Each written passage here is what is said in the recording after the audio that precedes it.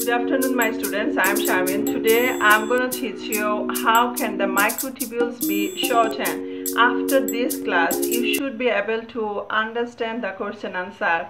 So let's begin.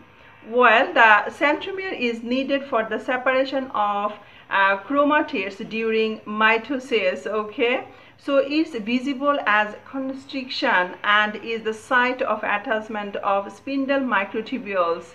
Okay, so each metaphase chromosomes has two kinetochores at its centromere, one on each chromatid, and these are made of protein molecules which bind specifically towards the pole. So this is achieved by shortening of the microtubules both from the pole end and from the kinetochore end. So the poles of the spindle are where the centrosomes are located, one at each type pole, and as noted as previous videos, you can check my previous video.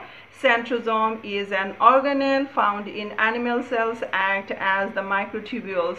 And organizing center, this is MTOC, okay, for construction of spindle.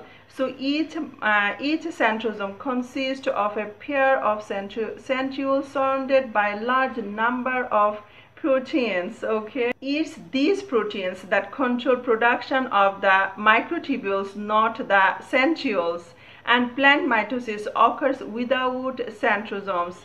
About 60 to 70% of the spindle microtubules that extend from the centrosome are not attached to kinetochores but have free ends. So some of these microtubules that have not found kinetochores to attach to, since this is a random process, so some may be involved in chromatid movement in ways other than that described. So I hope that's all. Thank you for watching.